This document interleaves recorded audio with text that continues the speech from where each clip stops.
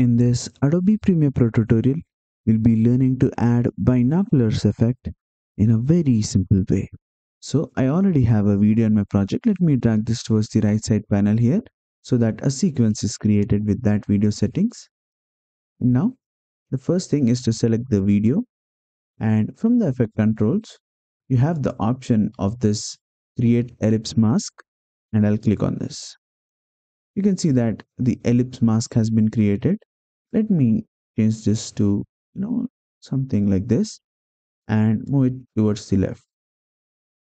Now I'll change the mask feather to around 100, and I'll then increase the mask expansion value just like this.